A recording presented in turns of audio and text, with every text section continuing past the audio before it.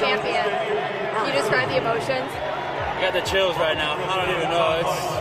I'm lightheaded, dizzy, excited. You know, I mean, I couldn't be happier. I mean, these guys, man, we grinded all year.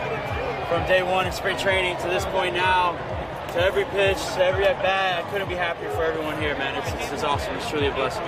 JD, you said in your opening press conference that your goal was to bring a world championship back to Boston. How does it feel to be accomplishing that? We did it. We did it. Boston, we're bringing it back home to you guys. Let's go. Get the Ducks ready. JD, you guys defeated your arch rival, the defending world champions, and the two-time National League champions to get here. What does it say about the season that you guys have had and what you've accomplished? I mean, that just shows you we earned it. You know, we went through some great teams out there to get to this point. You know, it definitely wasn't an easy task to get to here. A lot of hard work, a lot of work behind the scenes that no one really sees. And, you know, this is a product of it. David Price kind of changed his legacy in this World Series. What was it like for you guys to watch his performance tonight? Oh, man, I'm so proud of him. I couldn't be happier for him, man.